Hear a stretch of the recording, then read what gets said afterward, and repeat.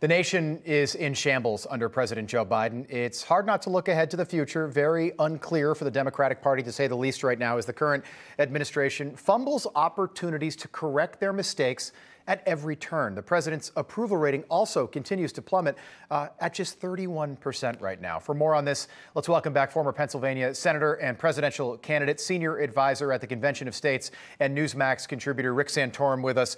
Senator, great to have you back. Good morning. Thanks, Rob. Good to be with you. I just want to get your reaction to the news yesterday morning. Joe Biden, we heard early in the morning that, according to Quinnipiac, he had a 31% approval rating. Then a little bit later in the morning, we heard that he came down with COVID-19. Your reaction to that?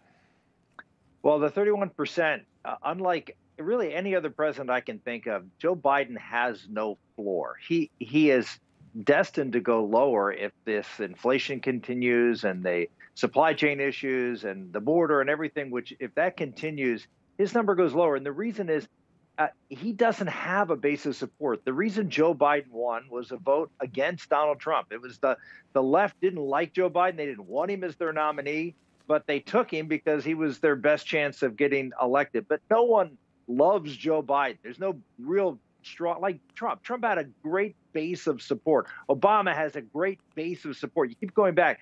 He has no base of support. So this number is going to get worse unless things get better for Biden. And obviously getting sick is terrible, and I feel bad for Joe. But this virus is not the virus it was 2 years ago. This is a much tamer virus, and I'm sure, and there are plenty of treatments out there. He's on some of them. He will do well, and he really should use this as an example to his CDC to stop this crazy talk about lockdowns and mask mandates and things like that are being discussed. Yeah, Congressman, I think a lot of people are with you, especially watching right now. Yesterday, Karine Jean-Pierre was asked about contact tracing, and I actually liked her answer. People are criticizing her for it. She said, "I don't think that matters." I agree. We're 2.5 years into this. All right, if we have kids in masks in the fall, that'll be 4 straight years. Think about that. That's all of high school if you're wearing masks again this fall. Do you think the administration pivots or does what Congressman Andrew Clyde just said and doubles down on COVID policies come this fall?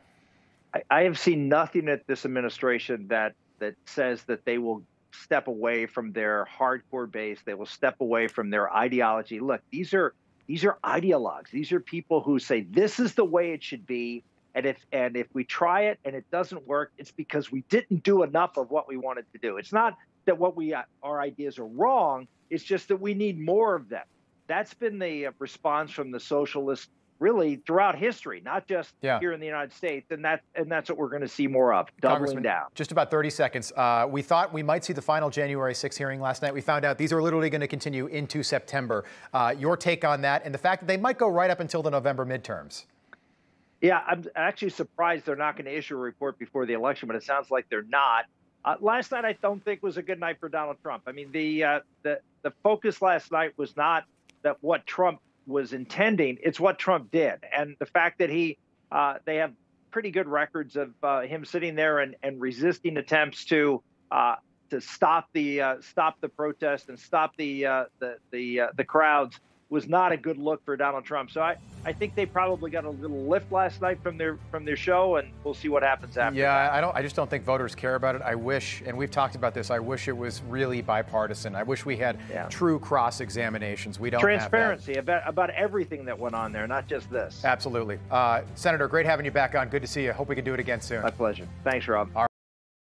Hey, I'm Rob Finnerty. Thanks for watching. If you enjoyed this video, please join the conversation in the comments below. Don't forget to subscribe, too.